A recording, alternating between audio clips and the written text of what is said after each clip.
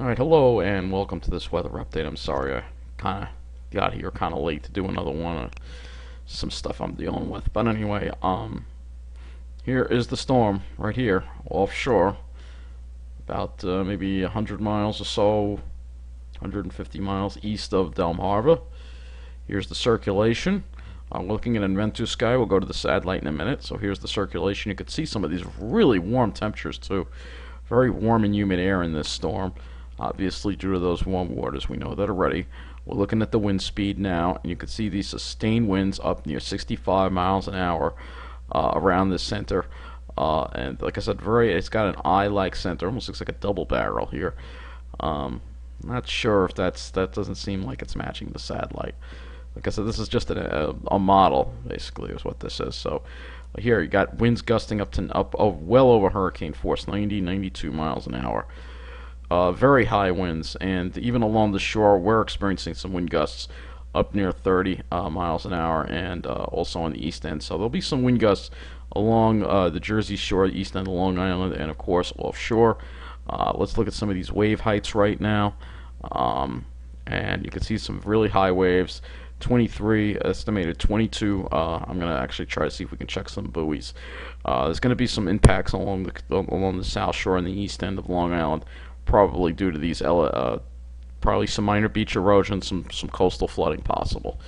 So now let's go to the satellite, and here is the storm on satellite. I'm going to zoom this in, make this a little bigger for you again, so you can see this a little larger. And here you go. Here's the storm. Here's the eye of the storm. The good news is it's moving northeast. It's exiting stage right.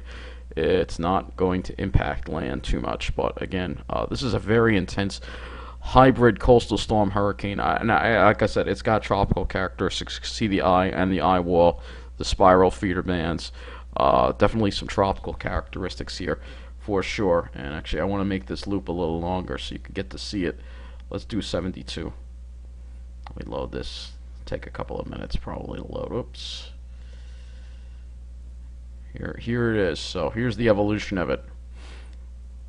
Yeah, here's a nice long satellite loop for you to look at. So look at it. Look at it form. Eye wall, eye. This is an eye. This is an eye. Um, that's just something right there. A hurricane in August. This is what we have. Some kind of unusual hybrid storm. The good news is you can see on the back edge there's some clearing. So that's some good news. Let's look at the radar next. So here is the radar from our area, and you can see here we're getting rain across Long Island. Nothing too heavy, maybe some moderate rain over Suffolk. You can see there's some much heavier banding of rain offshore. And like I said, these are bands, very much like a hurricane or a tropical storm. You have these feeder bands that are present. So we'll look at the underground here for a wider view of the radar. And here is, again, that storm. The storm right here. It's late, so I'm trying to make sense. But here is the storm right here. And see the eye wall. Just remember there is plenty of precipitation on this light. It's just that can't be detected on the radar because the radar only goes out so far out to sea. But you can see some really intense convection over here along the edges.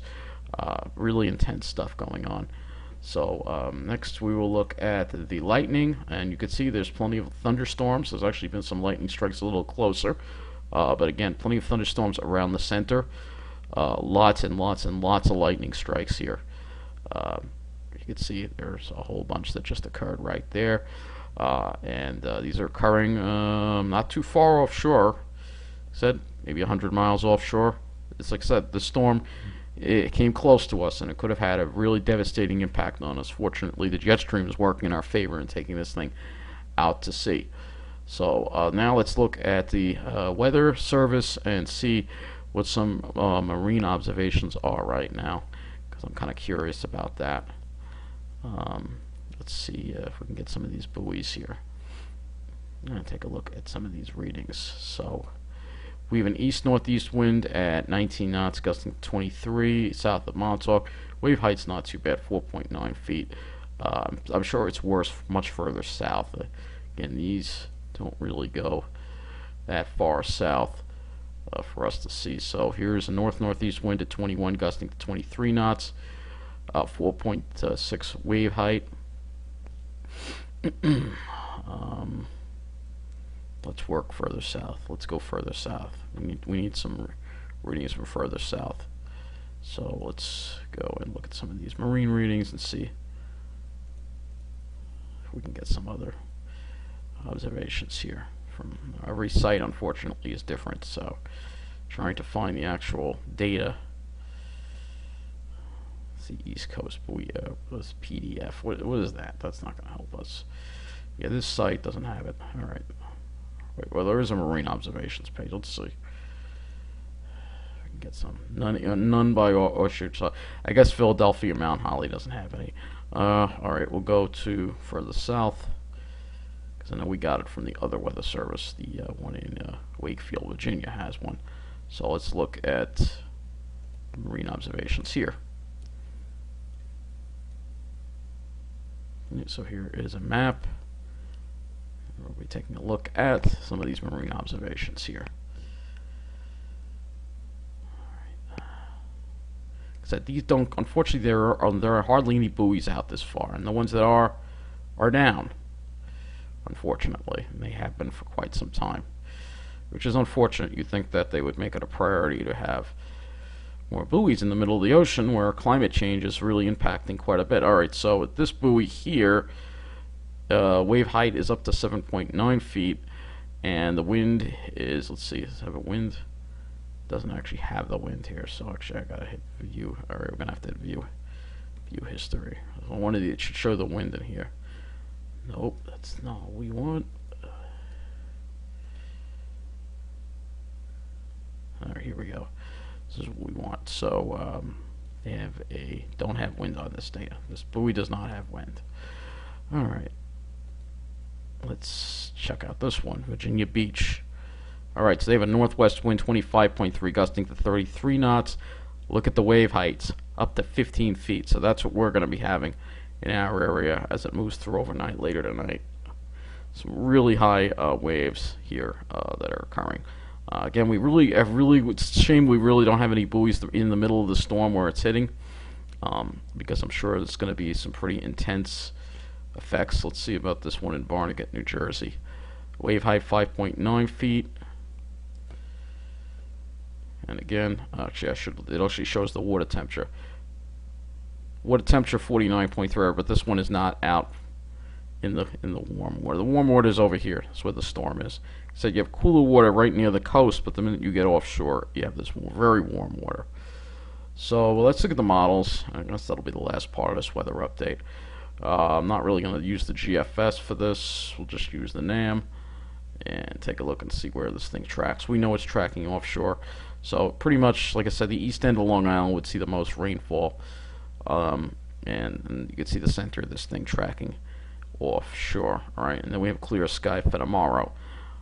So let's take a look and see what the rainfall is going to be. I think that will be what we're going to look at here. So yeah, not too much more. I don't think any part of Long Island is going to get an inch. The heaviest stuff, like I said, stays offshore because the storm is staying offshore. So we're fortunate for that. And we look at the clouds. We use this model for the clouds.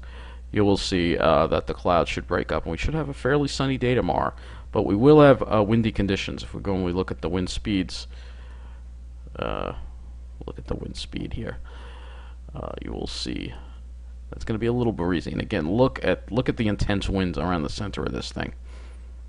Like I said, it's a hybrid type of system. It really has a large amount of tropical characteristics. Good news is the worst of the winds do not hit us, but it will be breezy tomorrow. And we have, it looks like we're going to have a westerly wind flow. We'll go look at the GFS here. Look at that as well. There's the GFS. You'll see we'll have like a very strong westerly wind flow, and then it goes to southwest. So let's lastly look at the temperatures for tomorrow. I know it's kind of cold and raw tonight with that onshore flow, but we will see temperatures warm back up into up to the 60s. So there won't be much of a sea breeze, west wind. It'll be above normal tomorrow, by about 5 degrees, and then it drops off on Thursday a little bit more. But you can see the warmth that's waiting for us. But I'm not going to talk about that right now. We'll talk about the longer range forecast in another video. Anyway, I just wanted to update you on this storm here. Just an incredible storm. And let's see if it can show us the radar here. Yeah, you can show us the radar again. You can sort of see just the circulation here, and just very unusual. We're seeing things we've never thought we could ever imagine, and this is just the beginning as we get into this really dangerous period of climate change. Anyway, that's going to wrap up this video. Take care and have a good night.